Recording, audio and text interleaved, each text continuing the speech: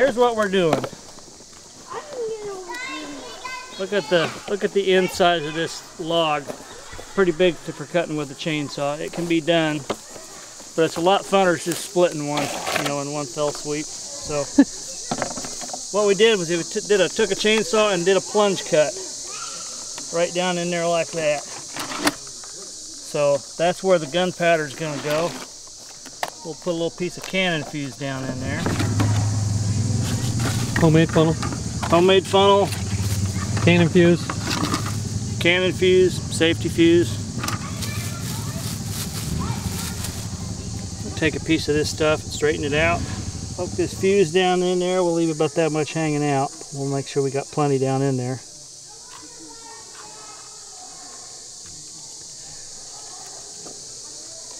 That's gobs. We'll take this little homemade funnel, poke it down in the plunge cut there.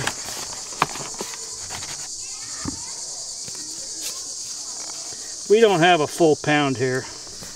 It's more like a little over half a pound, but it should be enough to split the log. Now what we're going to do is pack down around that with some clay.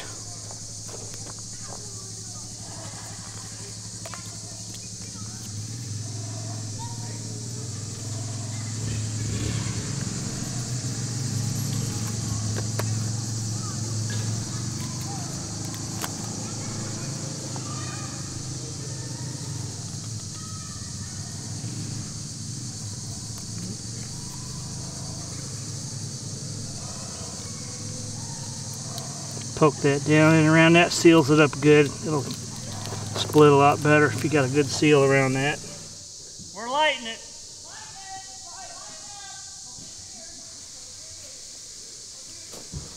It is lit. I hope that's enough powder. I didn't have a full pound this